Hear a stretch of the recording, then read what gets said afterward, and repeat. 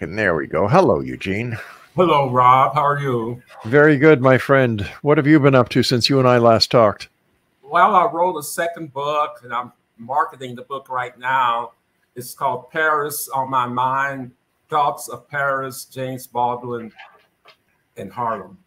Now, speaking about Paris, I was reading the information that you were kind enough to send to our producers, and you had quite a time in Paris.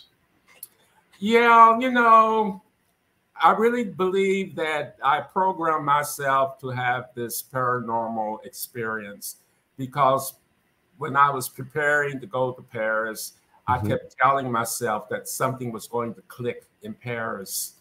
And then I also kept repeating that I'm returning to a home that I've never been before. So it seemed like the spirit guided me on the trip. And the entire trip was just something very, very difficult to believe. I was, humming songs, and then I would hear the song in the next 5 minutes. And I shouldn't say the next 5 minutes, but I would hear the song later. And it seems like nearly everything I thought of, it manifested. And when I got to the Louvre, this was the 4th of January, 1998. I spent maybe 5 or 6 hours looking at everything except art. And I told myself that I wanted to see the Mona Lisa. And when I took the elevator or walked up to the place where the the paintings were, something just happened to me. It was as if I had seen color for the first time. And there was like it felt like a heavy overcoat had been draped over my shoulders. And then the place became very foggy. And then all of a sudden, the paint from all the paintings disappeared. It looked like movie screens that were just white, waiting for the film to begin. And then all of a sudden, the paint came back, and then they were so bright, the colors were so bright. And then the paint formed into an orange waterfall, and it came towards me, and it hit me in the stomach. And then after that, it sounded like a wet paintbrush had slapped me across the face. And then I came out of it. But it was somewhat frightening because nothing like this has ever happened, not to this extent, because I've had other experiences. And this was dealing with art. When I was in St. Louis, 1984 and 1987, I went to the old courthouse on 4th and Broadway. It's 4th Street on the east side, Broadway on the west side of the courthouse. And I was under the dome, and I saw a man coming out from the dome, and it looked like he was falling on me or going to fall on me. So I ran out of the area. And it happened twice, the same experience. It's very difficult to believe. But even as a kid, before I could talk, I was trying to figure out who Harry Truman was. Harry Truman lived 50 miles south of my hometown, and he lived in Independence, Missouri, and he was in my home quite frequently. But I could hear my parents talk about Harry Truman in St. Louis. I could figure out what St. Louis was, but I just couldn't figure out who Harry Truman was. A voice within my head says, I think he works with Daddy, but he doesn't work in the same department. And I think he works either in the employment office or with the union. And then maybe a year and a half or so after that, I was on a train. It was an exhibit called the Freedom Train. It was probably 1947, 1948. And I had finished touring the train, and a voice within my head said, there he is. And I said, who, God? It says, no, that's the President of the United States. Wow. And I looked up, and there was President Truman, and he pointed his finger at me, and my head went straight down to the floor. And that was the end of that. But it's just something, I don't know. I've always been very inquisitive, and at the time that I first heard about Harry Truman, I couldn't talk. But 2 or 3 years later, when I saw him, there was a part of me that recognized him. And I was just somewhat surprised. How did you feel knowing that that was Harry S. Truman, President of the United States, pointing his finger at you, Eugene Crowley? Yeah, since I was probably 3 years old at the time. Mm-hmm. And my sisters were with me, but I don't think I even told them, but it just didn't sink in. But there was something I can remember when Harry, our President Truman, was, I'm sorry. Are you all right? I'm fine. I'm fine. Okay, good. Yeah. Good. I was in the 3rd grade when Harry Truman left the White House. Mm-hmm. And I was very angry. I was sitting in my classroom looking straight ahead at the front of the room. And I told myself, there's going to be a blizzard, a buck passing in this country since Harry Truman is leaving the country.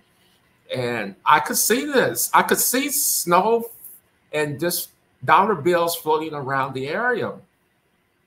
Later that year, when I guess it was King George VI, Queen Elizabeth's father, when he died, I was sitting in my classroom in the same seat, and I could see in the back of my head, it was like a person going through a maze. And for some reason, that was green in the background. Mm-hmm. But I was just upset that the king had passed away. And I didn't know later, I didn't know that kings could die. And I was just somewhat upset. But that was in the 3rd grade. But I just said that there's going to be a blizzard, a buck passing in this country since President Truman would leave the country. But he was one of my heroes, or one of my first heroes. And I still admire President Truman. And the king that passed away, who's the father of Queen Elizabeth, was King George. Yeah, was it the 6th? I think it was. Well, he wasn't Henry VIII, that I know. Or Peter Noon would have written a song about him instead of Henry VIII. Yeah. I just like to go back to the Louvre because I've always wanted to go there. And I have to ask you, did you see the Mona Lisa? Yes, I saw it. What was it like? Well, it was in a glass, there was a big, I can't say big, but a glass that protected it. Mm-hmm. And I guess there were several people around the painting, and I didn't take a real close look, but I did know that I saw it, and I was happy that I did see it. And I guess that was after I had this event with the paintings, and it was sort of like an alcove. And I even thought I was going up some stairs. And the incident reminded me of the, what's this building in Detroit? The Fisher Building in Detroit is a very beautiful Art Deco building. And it has like a balcony, and there's paintings on the wall. And I told myself, this reminds me of the Fisher Building in Detroit. So, but there's something about art that just makes my physical eyes close and my spiritual eyes seem to open. And I think it can only happen when you're not in a hurry, because most people tend to run through museums and they're busy trying to get to their next location in the city.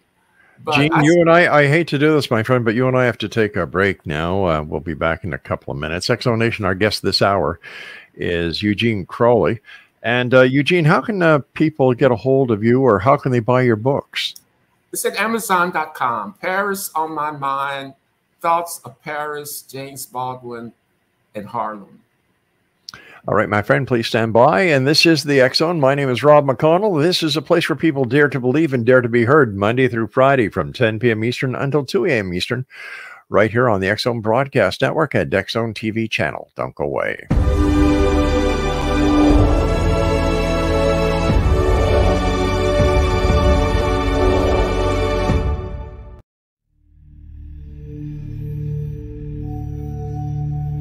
Do you enjoy paranormal, sci-fi romance, yet find yourself tired of the same old themes and storylines, then you won't want to miss Kahira O'Donnell's latest exciting release, To Taste You Again. Alien Lord Kane McKean knew the moment that his destined mate was born. He watched from afar, waiting for her to grow from child to woman. However, before she was old enough, she was stolen from her home world by flesh pirates. Kane searched 10 long years to find her held in a suspension chamber, a 10-year-old girl in a woman's body. He rescued her and swore to give her time to grow up, but with his very life depending upon winning her as a mate, has he waited too long? Get your copy today. To Taste You Again by Kahira O'Donnell is now available on Amazon or KahiraO'Donnell.com.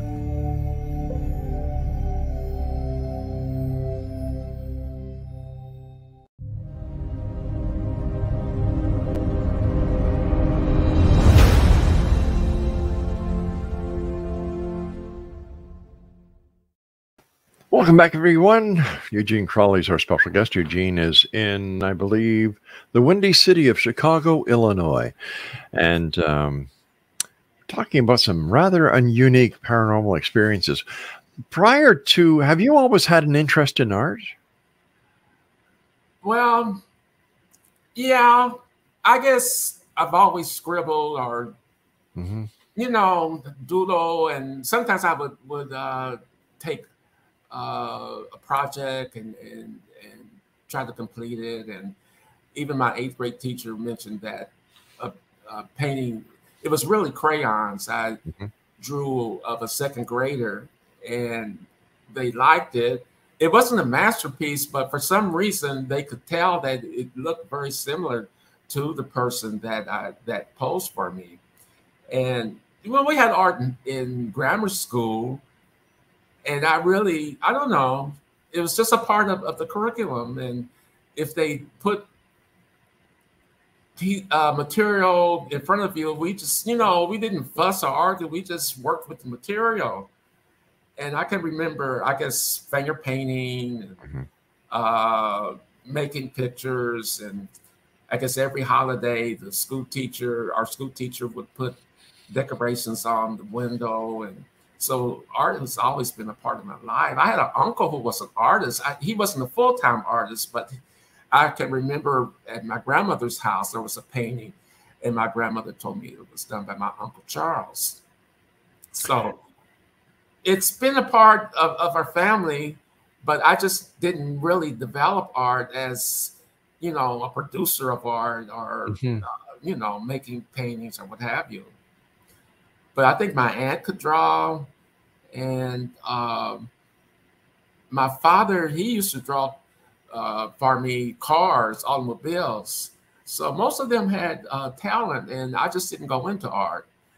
When I was a kid, I was just into books all the time. What's the Golden Books, I believe it was called. My mom and dad brought me, you know, Mother Goose stories. Oh, yeah. Was trying to figure out how could a cow jump over the moon, and I thought to myself that cow could really jump. And but it was just a part of my childhood, and I spent most of my childhood reading. I read all the books in the neighborhood library 3 times before I was 11 years old. My goodness. So reading was just a part of me, and fine arts and so forth. But I never did get into drawing seriously. But I do like art. There's this, like I said before, my physical eyes seem to close, whereas my spiritual eyes can see something that the physical eyes don't see. Why do you think that? Let me rephrase the question.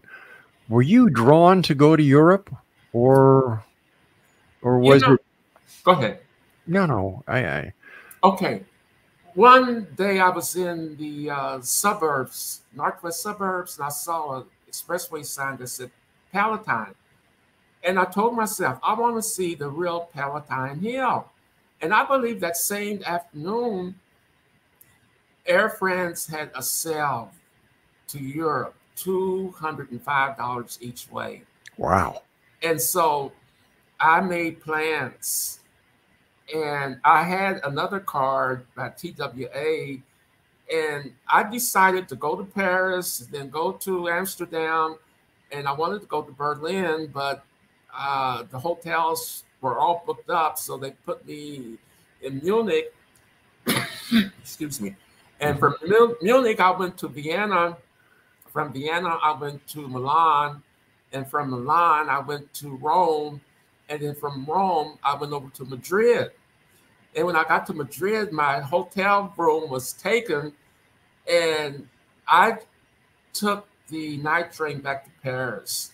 And I wish I had thought, because I could have taken the train at the foot of the of Spain and taken a ferry over to North Africa. But since it was my first time in Europe, I didn't know the ins and outs. So I just took the night train back to Paris and got in Paris maybe 2 days earlier than I expected. Any plans on going back? I would like to. The entire continent, to me, it was quite an eye opener, and I think the second day, or my second leg of the trip, I was in Amsterdam, and there was an exhibit. It was called Black Pharaohs, and something told me right then and there. I says, Europe seems to be promoting ancient Black history, but when you really look at Paris closely, you can see all of the Egyptian relics and monuments, obelisks, and pyramids all over the place. And it looks like a piece of Egypt in the middle or all around Paris. And I was just surprised that they honored the Black ancient race in Paris, and mostly in Europe, because the continent is named after a Phoenician princess, Europa. So it's really, if you really know your history, you can really understand and appreciate foreign places. And I taught high school English for 32 years. And when I taught English or literature, I had to teach the background of these particular countries where the author had come from. So it's something that I like, because I like reading history. And I thought at one time that I would major in history, but I majored in English when I went to undergrad school. So, what do you think about the school systems these days, with the change of the format, the change of the? I know what you're saying, because I believe schools should go back to the original plan they had when I was in high school. The kid, learn. If he didn't learn, he failed. Yeah. Nowadays, kids, the principals, they don't want teachers to fail the kids. They're overworking the teachers, and the education is just to me, it's messed up. Our superintendent of the schools is called a CEO, and that's like it's so far from the humanities, and it's like a corporate entity now. Yeah. They're more interested in numbers and statistics. And it's just, like I said, they should go back to the time when kids learned and when they did their own work. And that's right. Were in the school arguing with the teacher over a grade.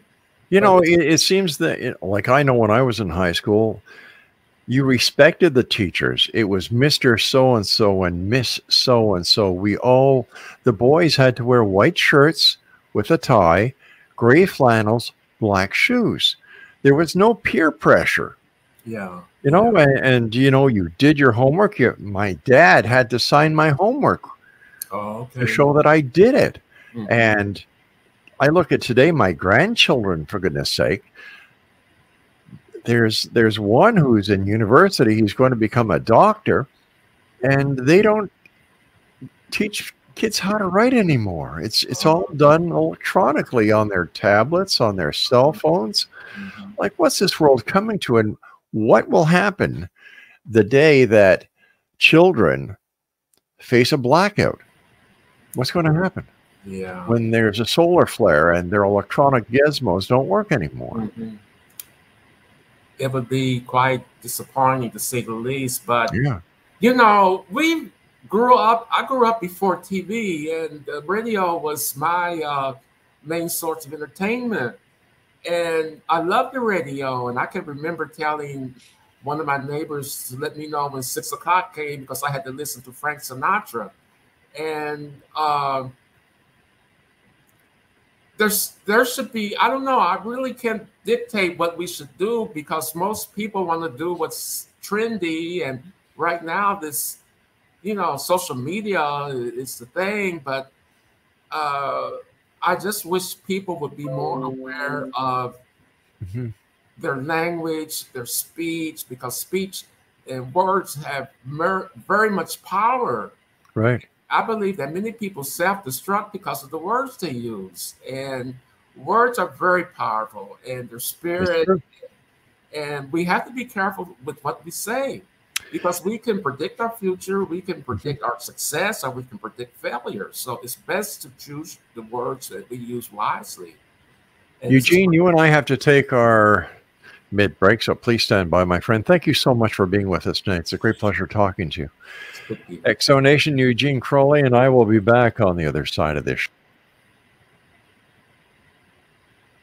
But Eugene, we're going to give you all that information on the other side of this break. This is the X-Zone. I am Rob McConnell, and you're listening to us from our broadcast center and studios in where? That's right. We're not in Hamilton anymore. We're not in Crystal Beach anymore. We're in the city of St. Catharines, the Garden City here in Ontario, Canada. We'll be back on the other side of this break. Don't go away.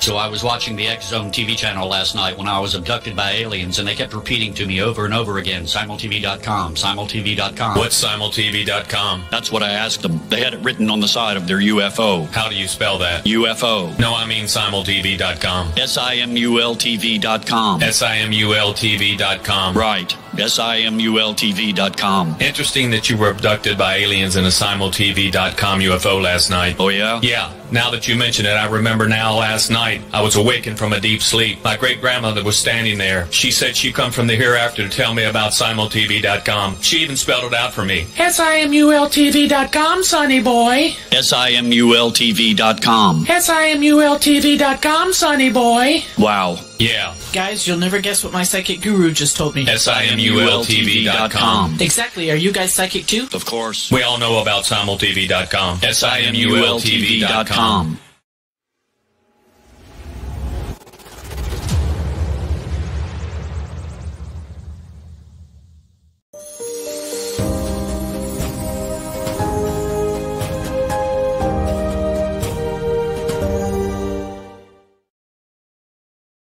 And Eugene and I are back, Exo Nation. Eugene, if somebody wants to contact you or to get a copy of your book, how do they do it? Your books, plural. I'm sorry, sir. It's one book. Well, I think the first book is available on Kindle, Upside Down World, The Loss of the Sacred Cosmos. It's available at Amazon. But this book here, Paris on My Mind, Thoughts of Paris, James Baldwin in Harlem, can be purchased at Amazon.com. All right. I can understand Paris. I can understand Harlem, but James Baldwin? James Baldwin, if you read his writings, his philosophies, they mimic or they parallel Socrates and Buddhist teachings, ancient Egyptian teachings, and of course Christian teachings. And Baldwin was a pastor at an adolescent when he was an adolescent, and he, got religion at a teenage age when he was a teenager. And it's sort of strange because before I had this experience, I had no idea that it was going to happen to me. And in The Fire Next Time, James Baldwin mentioned that he was in the church, and he was singing and clapping his hands and figuring out a plot for a story. Then all of a sudden he was on the floor. And it's just like these experiences or episodes just creep up on us, and we don't know that they're coming. But going back to Baldwin's intelligence and wisdom, it's the wisdom that he uses that, again, parallels ancient Eastern religion, philosophies and teachings. And he said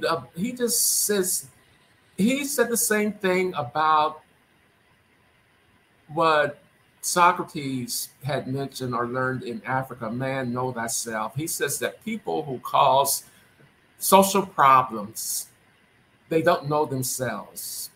And he was speaking of the spiritual identification, self-knowledge, and that was the priority of the ancient Egyptians and people who lived in a holistic society. And we are the culture that we're in now is more external, where we build up our bodies, we build up our muscles and our outward, our external features. Whereas the inner cultures, the past cultures, they purified their thoughts, their words, what they said. And as I said before, words have power, and we have to be careful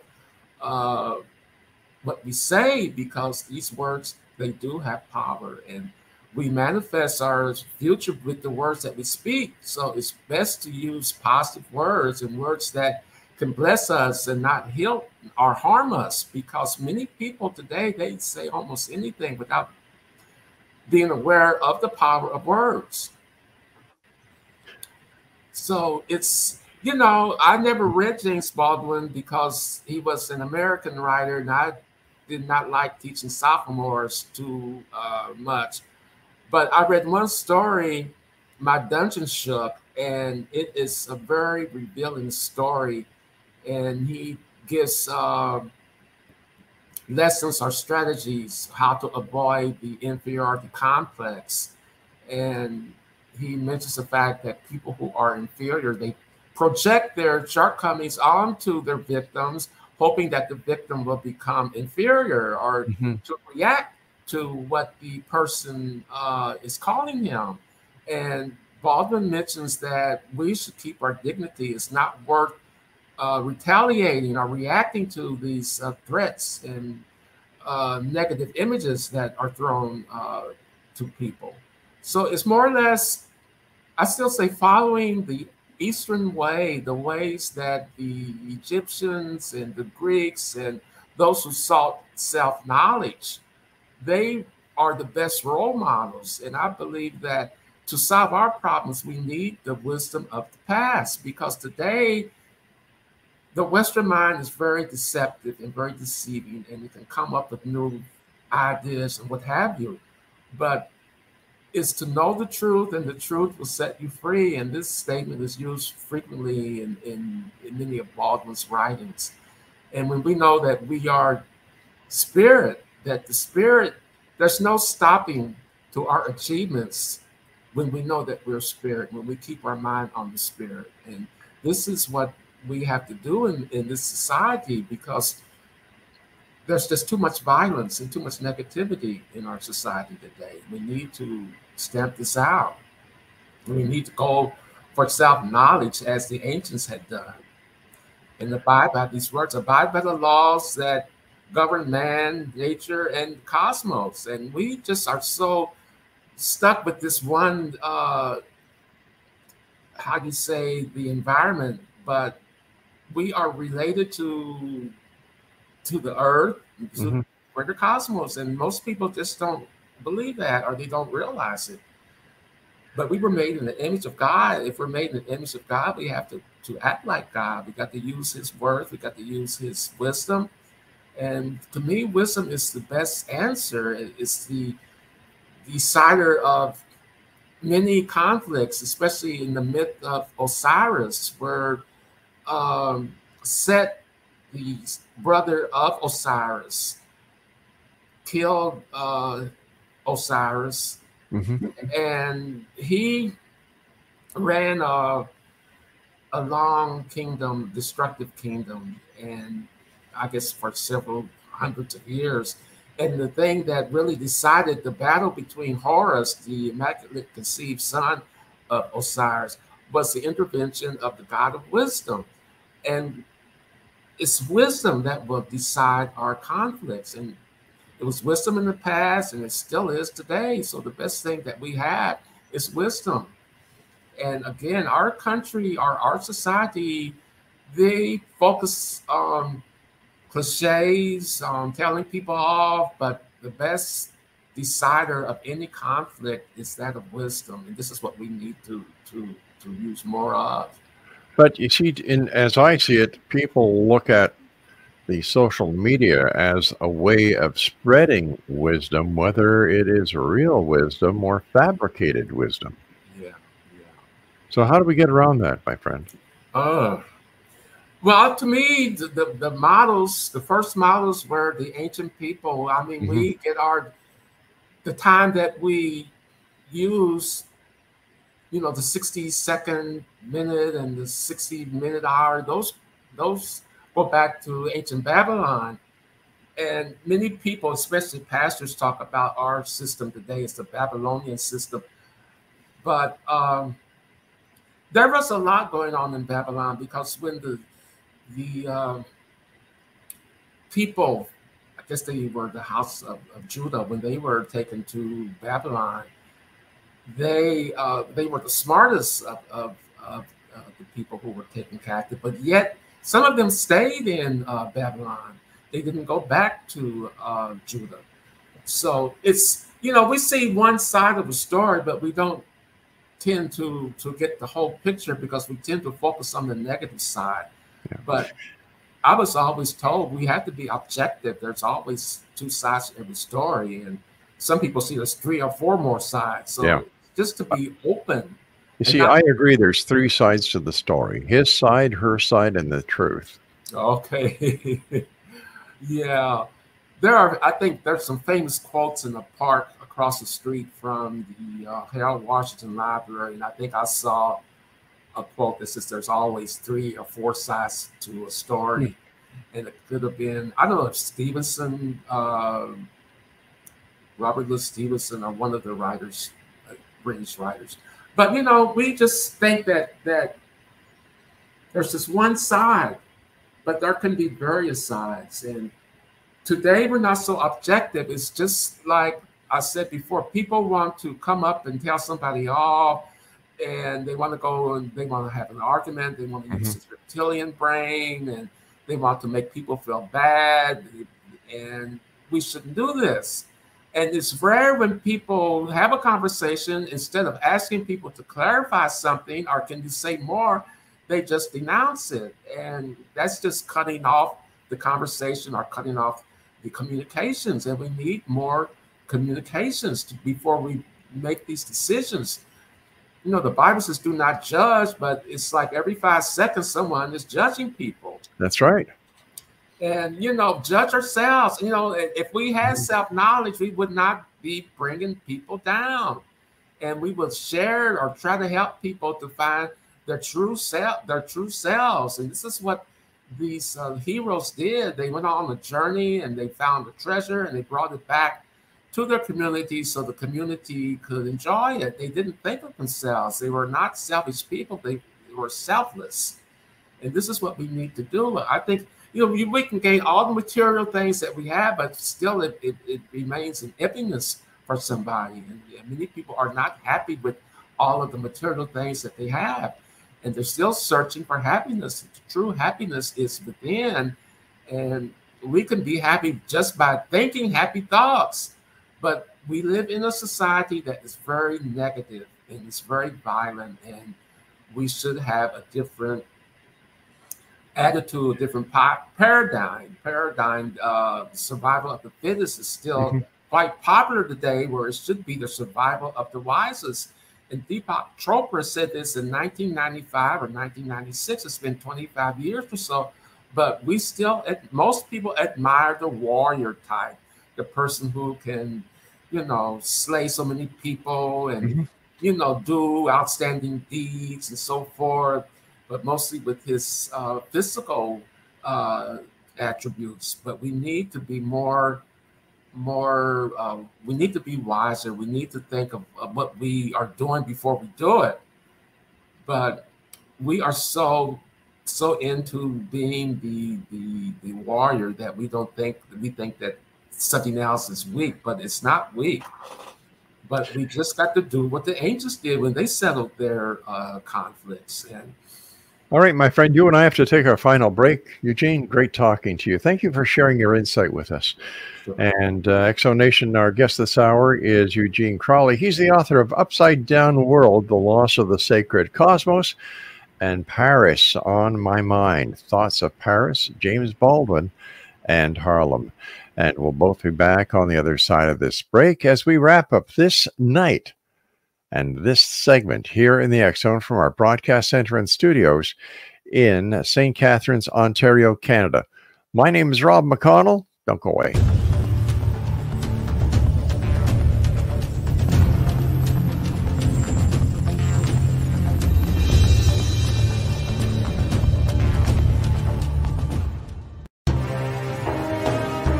To be accosted in her bed and abducted by aliens was the last thing Michelle expected.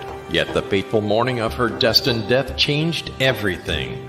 Lord Lan Ramos, Alpha King of Vidar, the monstrous befanged alien looming over her bed, was her destined mate come to save her from certain death. He is a telepathic mute shifter. Can Michelle accept him and his animal? Once on Lan's home planet, Michelle becomes increasingly psychic, revealing her as the fabled Oracle of Vidar. As factions conspire to destroy them, will they overcome mounting threats? Will Michelle's growing gifts save them or ultimately destroy her? Don't miss this sci-fi shifter romance with charismatic and engaging characters.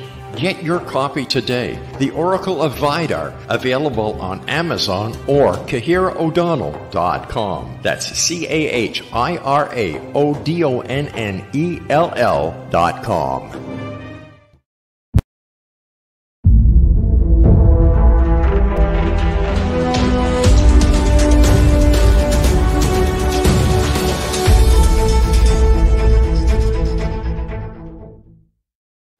And welcome back, everyone. Before we say so long, I'd just like to thank our guests from tonight. We had Dr. Shelley Kerr, the first segment. I'm sorry, we had Gary Wimmer. He was on the first segment. Dr. Shelley Carr was our second segment.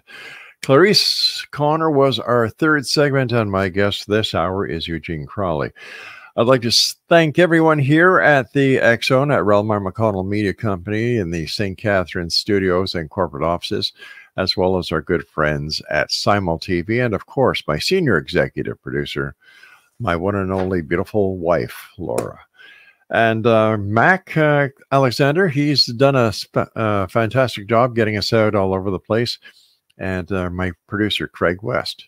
Always enjoy working with you, Craig, and bugging you during the breaks and whenever I get a chance.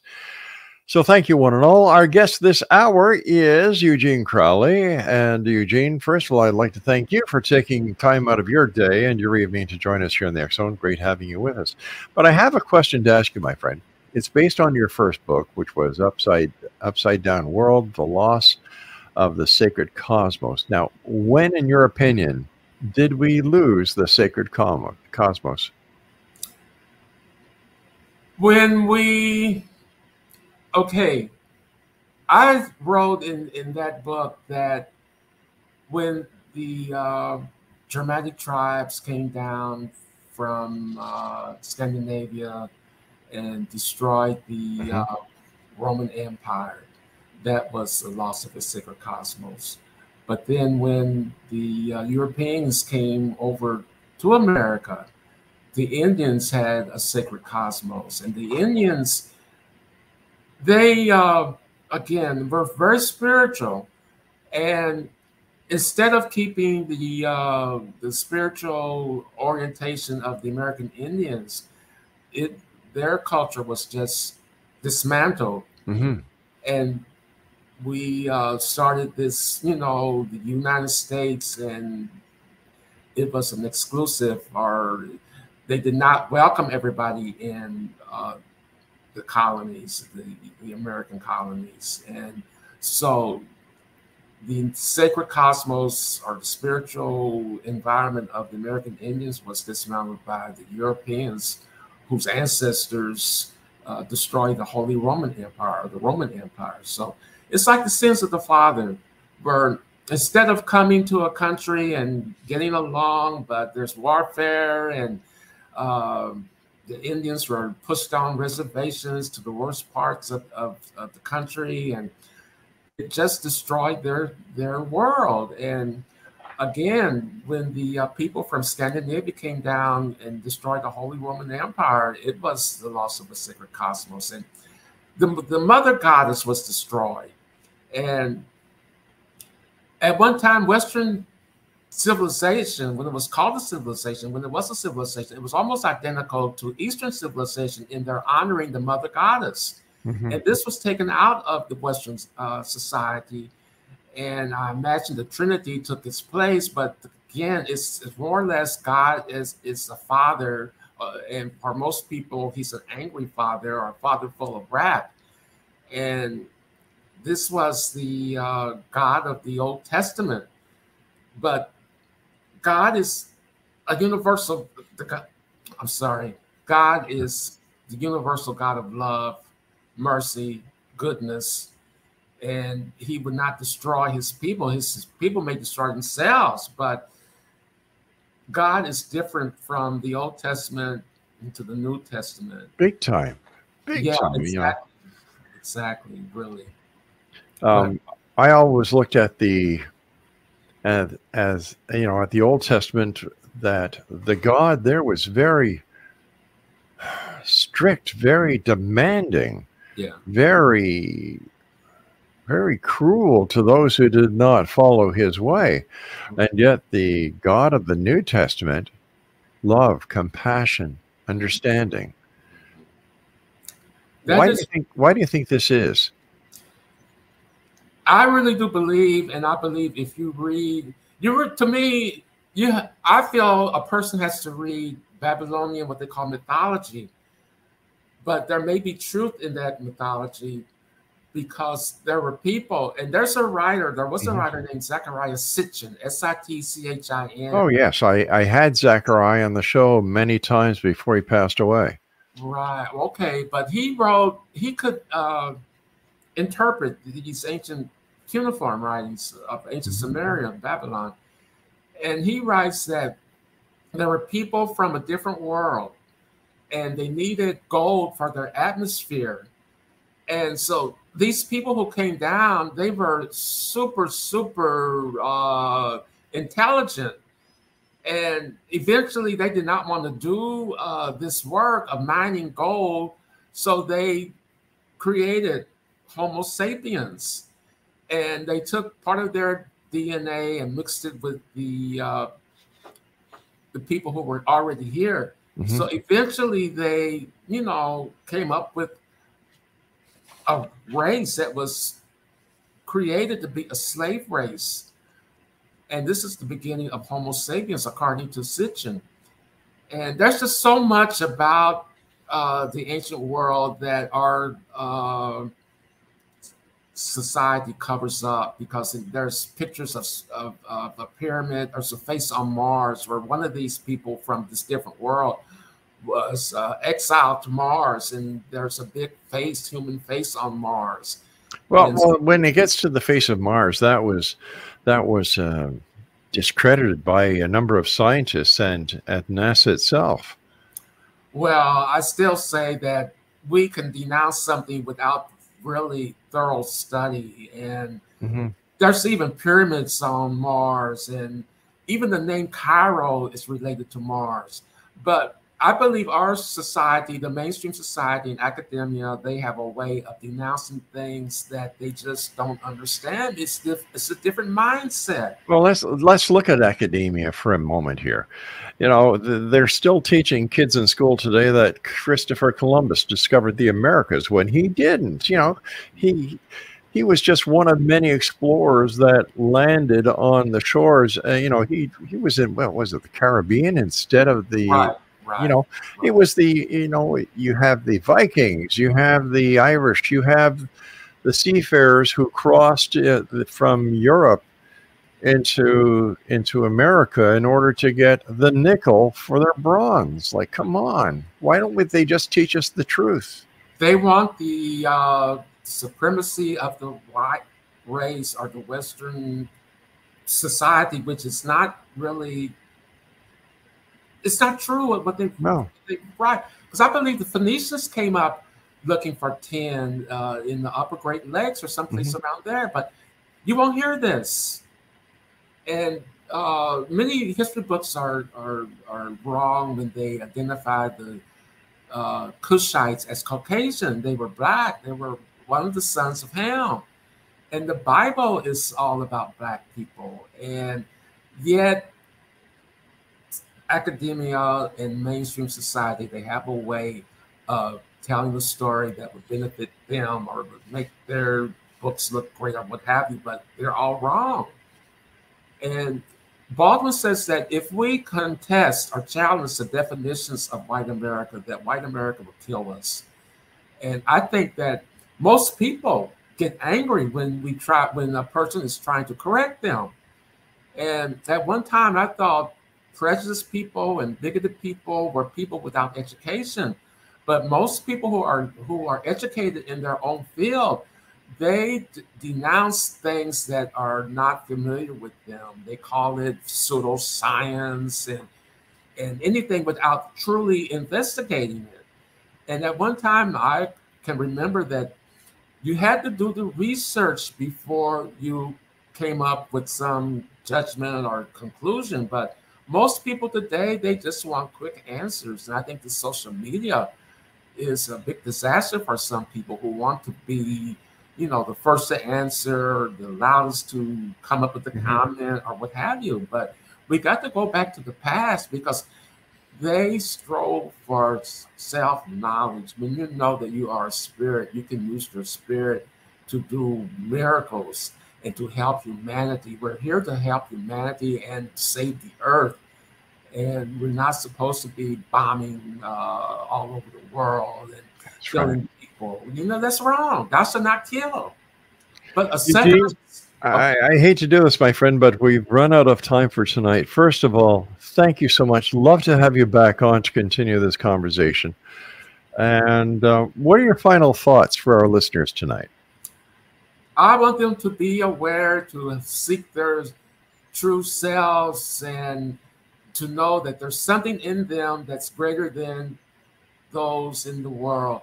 There was a comment on the back of the first book that I wrote. There's more to life than what we've been told.